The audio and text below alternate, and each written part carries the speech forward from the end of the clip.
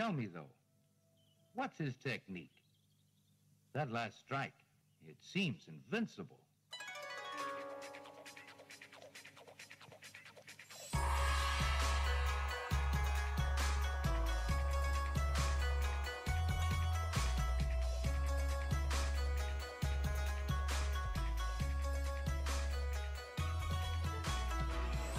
Hello and welcome to Sons of the Dragon, the Immortal Iron Fist podcast. My name is Connor.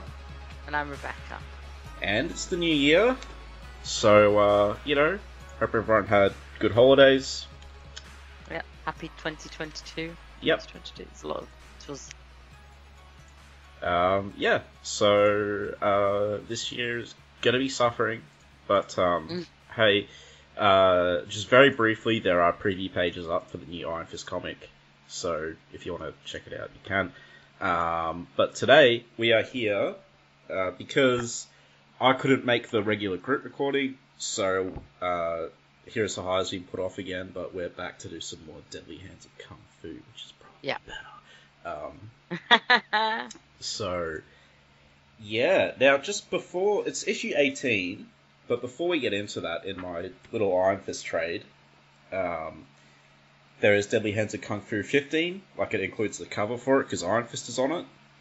Mm-hmm. And basically, the reason he's on that cover is because there's a reprint of Marvel Premiere 16 in there. Yeah. And then the next time he appears is Deadly Hands of Kung Fu 17. And it's basically an ad for next issue of Kung Fu Spectacular Sons of the Tiger in a special team-up adventure with Iron Fist the Living Weapon. Plus, the concluding chapter of the Golden Dragon saga starring Shang-Chi, Master of Kung Fu, and an in-depth interview with Chuck Norris, martial arts superstar. Amazing. There's no interview with Chuck Norris that I could see, so maybe got pushed back or something. Yeah, I didn't see it either. I saw some lots of how to do Kung Fu, some sort of section. Yeah, I saw that. I didn't really bother going through it, but I just flicked through it. Yeah. But yeah, so Deadly Hands of Kung Fu 18 is what we're here to do, but we're only doing the Iron Fist portion, which is cool because it's actually a team up with Sons of the Tiger. Yeah. And some other dude, Blackbird, who I think was awesome. Yeah. So the cover, no Iron Fist on the cover, it's just Shang-Chi fighting ninja, martial arts against ninja magic, the searing climax of the Golden Dragon saga, and there's a golden dragon in the background. Cool cover. Yeah, they've all got really nice covers. It's another one. Yeah. So I might use my digital copy because it's just less unwieldy. It's easier. Yeah, I'm just going to flick... Oh, let's do the credits first, and then I can flick away from that. Yes, I will get the credits. So, I'll do it. Iron Fist, Fists of Darkness, Fists of Death, guest starring Sons of the Dragon, by Bill Mantlo, Pat Broderick, and Terry Austin. Yeah. Terry Austin did the inks. So Bill Mantlo was the writer. He did a fair few things. So he did lots of Deadly Hands of Kung Fu. Unfortunately, I found out he was in an accident in 1992. Oh no! And he's just needs 24-hour assistance, and that really sucks. Sad. So yeah. if you want to look into that, I think you can donate and stuff if you want. So but to the issue. So now let me just get to the. Yeah, I know, you could scroll through lots of it. Like. Yeah, because obviously in the trade it just has the Iron Fist stuff, but since I'm using a digital copy, it has everything in it. So prologue. We get... Yeah, it has a prologue, which is funky. Yeah, we get the classic sort of narration, dramatic narration, which is pretty great. Again, before I get into it, I recommend everyone reads this stuff. If you're an Iron Fist fan, fun. It's all quality. If you spent money on Heart of the Dragon, you should spend money on this because it's the opposite end. It's so much better. So there will be spoilers, obviously, but so we start off and there's this cool moody narration, and then we have these two, just kind of like Bonnie and Clyde sort of thing. Yeah. Not very subtle. They got kicked out of LA. And they're like, oh yeah, we can rob here, and then he just shoots the dude behind the train ticket booth, and steals. Yeah, just to get their counter to go in the metro. But hey, why not? Yeah, it's like, hey, But man, they're that's also pretty extreme. extolling the fact that New York has a subway and LA doesn't. Yeah. And the cops can't fire because, there's just people everywhere. So they're running through the crowd and they inadvertently push a lady onto the train tracks. Yeah. Whose clothes change between Yeah. pages. They do. But we have... It's pretty funny because not only is Iron Fist catching the train, so are all three Sons of the Tiger. Yeah. And Nathaniel Alexander Bird, Blackbird, who's like a PI or something. Yeah. And they're all catching it exactly at that place where she gets knocked onto the tracks. Yeah, so it's pretty good. Maybe it's like peak hour or something. So, first Sons of the Tiger, we have Abe Brown, Linson, and Bob Diamond. Yeah, should all know Bob Diamond. Yeah, which is very Enter the Dragon. You have the Chinese guy, the black guy, and the white guy. Yeah. And they're cool. They're cool. They haven't gotten to their Beatles stage yet, so that's good because I hate love cube. They're squares. Yeah. Anyway, yeah. So Abe goes to get the girl. Yep. While Lynn and Bob go to catch the crooks. Yep. And Danny goes to assist. Yes. With Bob and Abe. He goes to assist Abe. Yeah. Unfortunately, first we have what I love about this guy. Apparently, he showed up in Deadly Hands of Kung Fu. That's like his first appearance. He's like running around with a gun, which is great. Yeah. And he cracks me up. There's a line he says later, which I found really funny. But yeah, so he's in a shootout. Now, I guess they're not around the crowd. He's in a shootout with these guys. And Abe goes down to help the chick. Or the lady, whatever. Sorry. And they're a bit too slow. Train's about to go into them. And, this kind of surprised me. Danny jumps down and he stops the train with the Iron Fist.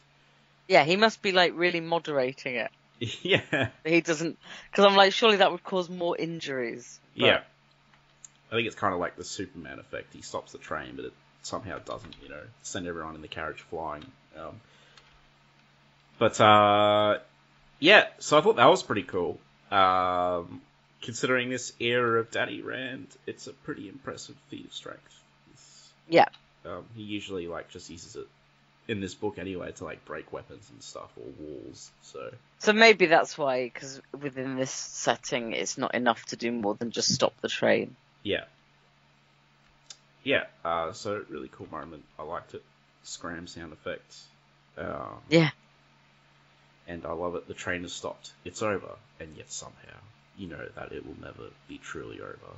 Yeah, he's looking at his fist going, ow. Until 2022 anyway. But, yeah, so... Abe Brown's like, hey man, thanks, and, everything's all good. Looks like Blackbird's killed the other guy. Yeah. And,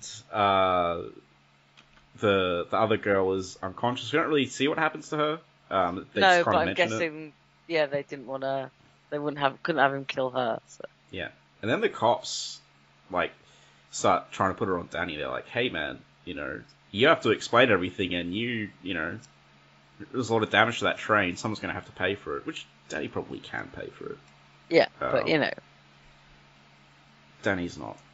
He's not, from Earth yet.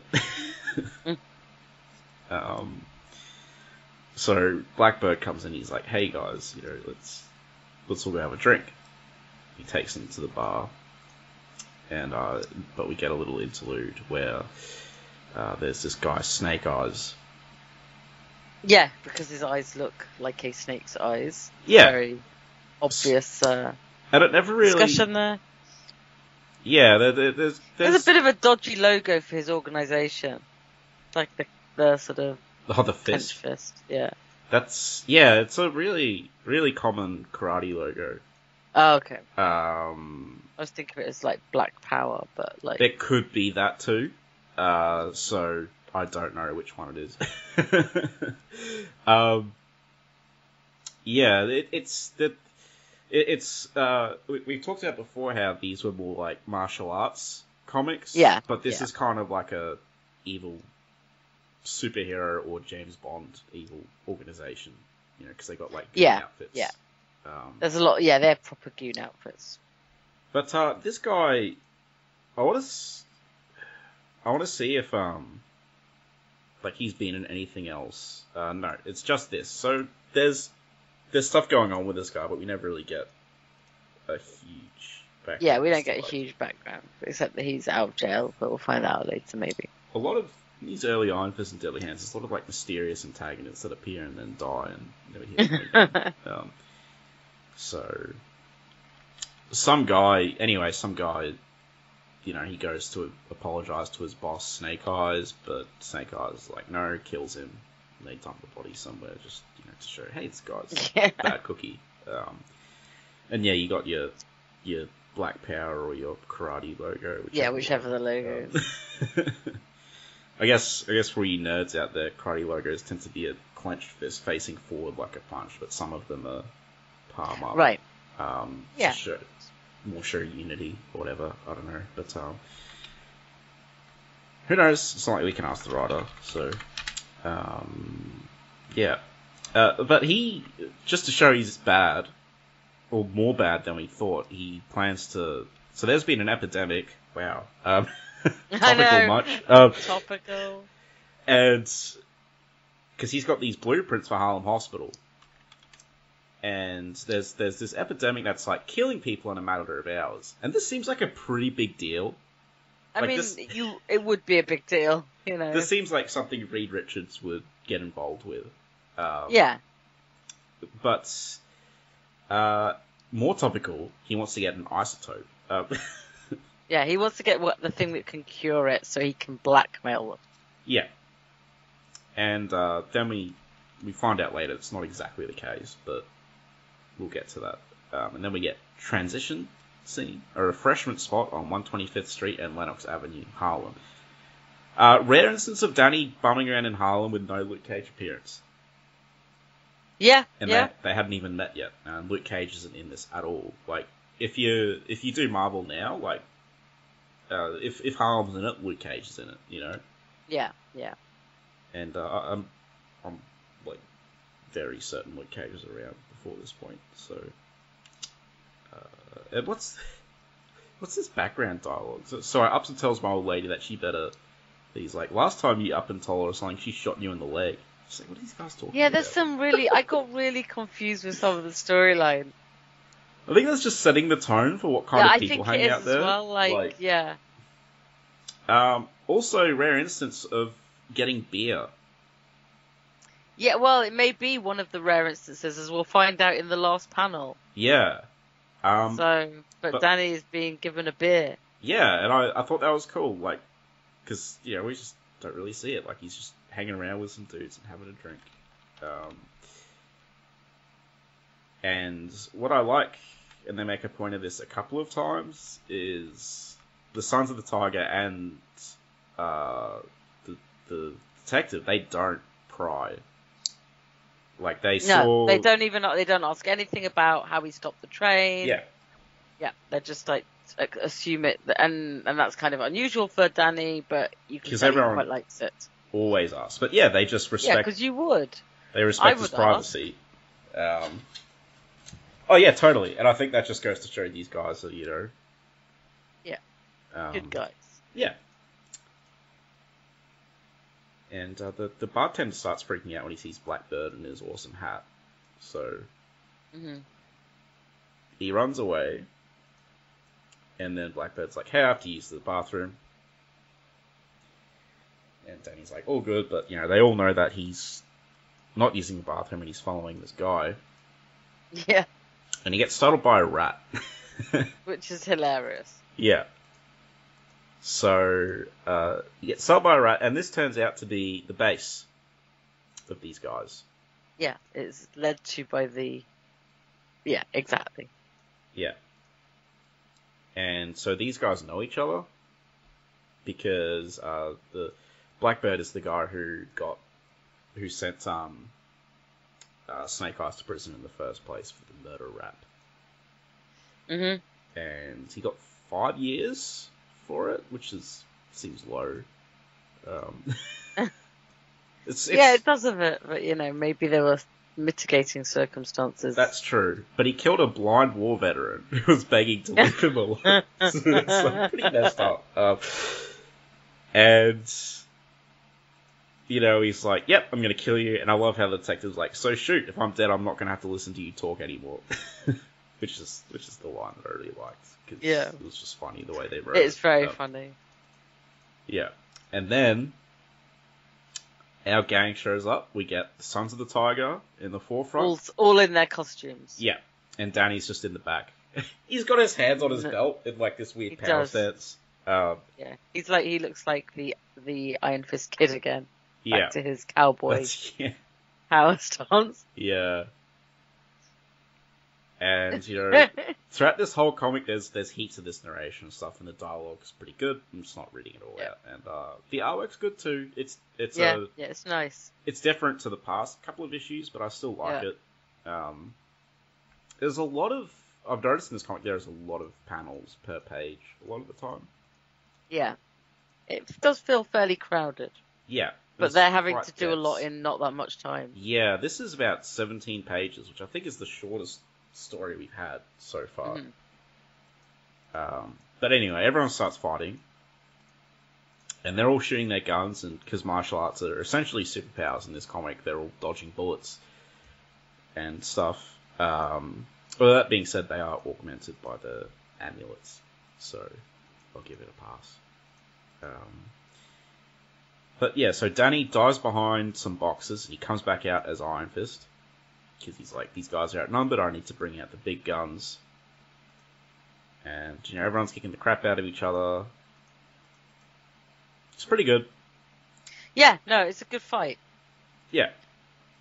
And, we get a bad guy speech. It's like, 1 hour, I'll steal this thing and the city will be on its heels in 1 hour. And Danny's like, no, you can't do that. And everyone's like, yeah, we really got to kick this guy's butt now. So Danny's, he gives a hell of a knee to this guy. Yeah, he really does. He's about to get shot in the back, but luckily, Blackbird has him covered. Yeah, he doesn't shoot the gun out of his finger, he just shoots him. So, yeah. And it's like, these dudes have been watching too many episodes of Gunsmoke. They think they can solve everything with guns. It's like, have you guys been watching too many episodes of Kung Fu? Probably, to be fair. But then we get a racial slur. Yeah, we get some racism to show these guys are bad. To show we're in the 70s. Yeah, he's racist to Lin Sun, and then Lin Sun's like, hey man, you want to kill thousands of people. That's not very nice. And then he also says most of them are white. Yeah. So maybe it is a... Snake Eyes going, oh, they're white. I don't mind watching them kick off. Yeah. Okay. Yeah, so a bit more racism some of those fat honkies kick off. Yeah. So these guys are racist in addition to being mass murderers. That he's like, then you're no better than scum, and I will treat you as such. It's like, yeah, pretty much. He gives like a nice little hammer fist to his collarbone. And Lin Sun starts getting shot at, then Abe Brown comes in. There's a lot of cool stuff of them. They're all working as a team. Backing each other up, yeah. Yeah, which is nice, because you don't really see that much in, like... No, not as much. Not in current sort of things. Yeah, the martial arts stuff anyway. That being said, you don't see martial arts either, so... But, so Danny starts to fight Snake Eyes himself. Yeah. And then Danny's like, wait a minute, and he starts getting beat on by Snake Eyes. He underestimates him, he gets a huge punch. And then a bin. On him. Yep. And then he starts choking him, but Blackbird comes in to help, gets punched. He shoots him, but it does nothing because the reveal, there's gleaming metal glass containing his organs. It's really gross as a concept. Yeah, and they can see them and everything. Yeah, there's a transparent window on his chest. It would be like the MODOK one, except instead of a little person, it's just his guts. Yeah. So everyone's like, oh. Yeah, everyone's like, you. So it's like, let's all hit him at once. And he's just shrugging everyone off. You know, no one's really a match for him because he's like he calls it the power. Which I like how it's ambiguous. They don't really bother with like the science. Yeah, no, it's like, there's I'm no super need. strong. We don't have time to set up this character. He's powerful because he's got this thing that happened to him in prison. And then we get Danny and his ice cream collar. Glowing fist. And glowing fist, yes. What does it take to turn a man into a monster? You see no vestige of humanity remaining in the man called Snake Eyes, only an overwhelming obscenity that has given up his own hold on life, and now he wishes to rob others of their existence. The flame of the dragon burns through your arm, and as you center yourself, it blazes about your hand. Then the fighting continues, everyone's getting, beat up, and then Danny...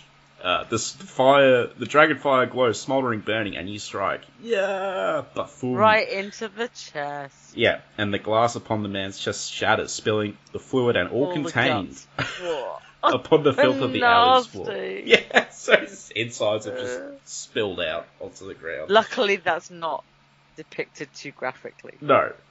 You just see sort of liquid pouring out. Yeah. But they make sure we know.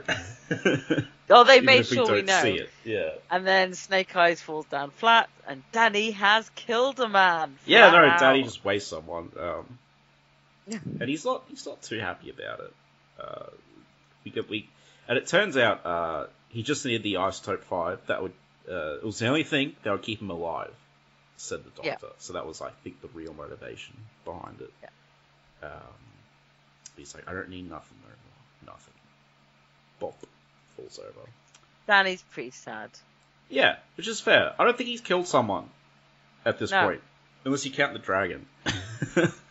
Yeah, but even then, the dragon lives on in him, blah, blah, blah, blah. Yeah. This is kind of a flat-out kill someone. Yeah. Like, right in front of your face as well. And so they go back to the bar, and Blackbird's friend is like, oh, there's a little fracas in here. The bar is completely trashed. There's bodies everywhere. She's like, okay. So Daddy's like, you killed a man who would have killed others, yet it does not bring balance. Blood spilled like beer on a barroom floor. There is no balance. And as if they hear your thoughts. No, Danny, it never adds up, but it still had to be done. Drink up, friend, and forget about it. And so they know it's him.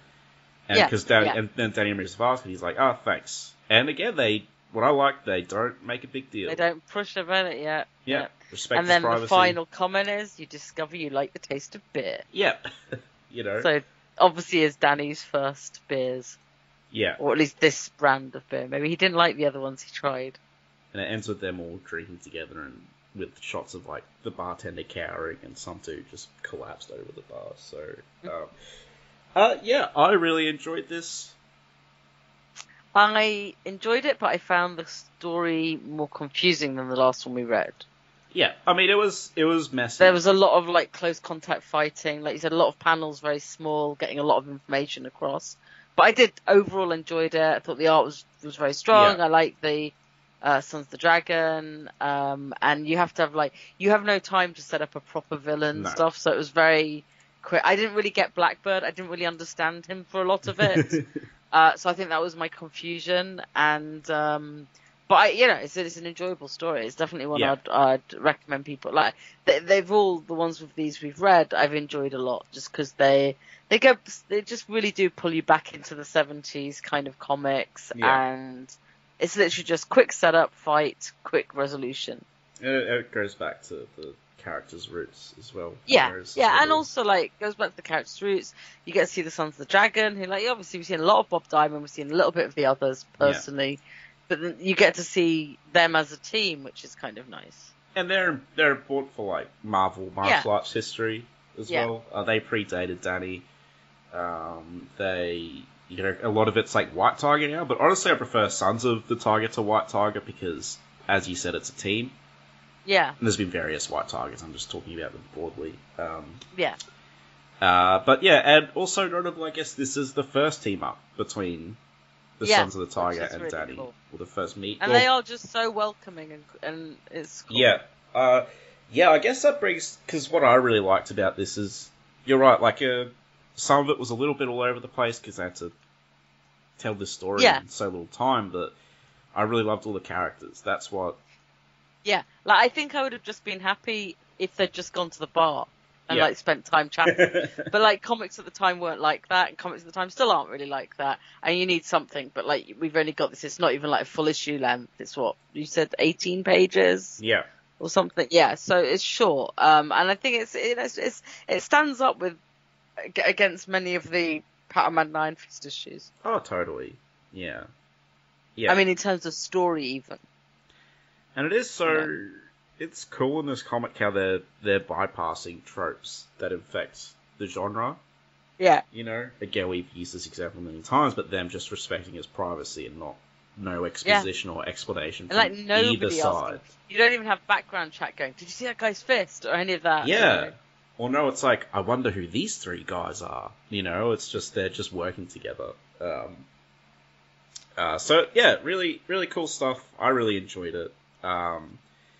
Which is saying a lot, because I find, you know, Iron Fist for me right now is hard to enjoy, but this stuff, you know, I really like this stuff, so... Yeah, it was good. I was glad we got a chance to read it. Then, next issue, beginning, a super spectacular, sense-shattering 6-part epic featuring Iron Fist, the living weapon, martial arts mayhem as you've never seen, and intrigue as you've never seen before, by Chris Claremont and Rudy Nebrez. Nice. Also, the new pulse-pounding chapter of Sons of the Tiger, Deadly Hands of Kung Fu 19 on sale November 4 for $1. Nice. And the cover is like, the preview cover is Danny in a fighting pose with like a bunch of mirrors with a bad guy in them, you know, very Enter the Dragon, and then there's a Eastern-looking woman. Yeah, on the ground. There's who knows what's happening, but who knows? I can't wait. She looks like a mermaid, actually. Oh no, she's got a leg. Sorry, she's got one of those weird split skirts. When you said that, I looked at her, I'm like, hey, is she a mermaid? No, but then you see the leg poking out. Sorry, that's me being and the cover immensely dense. The cover for the next one is awesome. I think it looks a lot like the famous John Byrne cover where he's punching forward. I'm having a quick look. Oh yeah, it's awesome. And this is actually the cover for the trade, the Iron Fist Alliance Kung Fu trade. Oh, nice. You know, if I ever win the lottery... That's what you're buying. Well, if I ever win the lottery, I might, you know, these might be omnibuses I might pick up, because, I mean, I don't really care about Shang-Chi, but I do really like the Sons of the Tiger from what I've seen so far.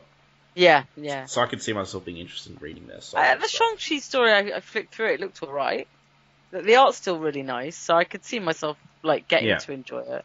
I mean, I would read it if I got it. For yeah, sure. yeah. Like, you know, but, yes, good issue. You know, read it, pick up this trade. Same as last time, you can get this in the first omnibus, Deadly Hands of Kung Fu. You can get this in the Iron Fist Deadly Hands of Kung Fu trade, where you can pick up individually. Yeah, so next time, hopefully we're going to be doing Heroes for Hire 6 and 7. Yes, sorry for the delay on that. We're just trying to get us all in. Yeah. So, yeah, but it'll be cool. If not, probably more Deadly Hands of Kung Fu. Yeah, we'll keep going. It'll be interesting now that we have a multi-part story. Yeah, I know. A 6-part story, that's huge. Yeah, and I'm looking and it goes, from 19 to 24. Nice. And each issue seems to be about 20 pages or less. So, you know, actual chunky content. It's not just like 5 pages per issue. So that's awesome. Yeah, that'll be good. Yeah, so I guess some plugs. Our patrons. I want to thank our patrons, Derek, Russell, and Ray. Thank you guys so much. It basically allows us to keep the podcast going, or it'd be too expensive. And so thanks heaps, guys. And also check out my other podcast, Last Sons of Krypton with Ray. There's fun stuff for that coming up this year. And Rebecca, do you have anything you want to post? Into the Night, Moonlight podcast. So the show is coming, so get on board. There's a lot of podcasts each week. I'm not on most of them, but I do the new issue ones, and I'll probably do the new episode ones. So. Yeah. But, yeah. And shout out to DCAU podcast. Yes. As well. DC, and I thought I did them last time, but DC Animated Universe as well, DCAU. We are working our way through all the animated DC movies, so we are in some superhero girls hell at the moment, but it's a lot of fun. I'm still waiting for that Killing Joke to upload. That should be soon. Yeah. So anyway, until next time, get some groovy martial arts friends, you know, and try a few beers. Yeah, and then take to the streets. Alright, peace. Take care, bye-bye. Iron Fist and all other characters in these comics are properties of Marvel and Disney. Any music or images we use belong to their respective copyright holders. We do this for fun, so please don't sue us. You can contact us at sonsofthedragonpodcast@gmail.com. Just send us mail, comments, thoughts, anything you want really. It doesn't even have to be related to Iron Fist. If you don't want it read on the air though, make sure you mention that. You can also find us on Facebook, the Immortal Iron Fist Podcast, Sons of the Dragon. Our Twitter, @Iron Fist Podcast. Our Soundcloud, soundcloud.com/Sons of the Dragon, hyphens where the spaces are. Our YouTube, Connor Carl. Just search Iron Fist Podcast and you'll find us real quick. We are also on iTunes. If you find us there, give us a review and rate us. If it's less than 5 stars, please say why so we can improve the show. And we're on Podcast Garden in the literature section, and last but not least, head over to our WordPress, Sons of the Dragon, the Immortal Iron Fist Podcast.wordpress.com. That's where I put all the show notes. I'd like to thank Thomas Tissot for composing the Iron Fist theme song we use at the start of our Iron Fist episodes on the podcast. I'd also like to thank Peter John Sikorsky for composing the Power Man and Iron Fist theme we use at the start of our Power Man and Iron Fist episodes. And finally, thanks to you guys for listening.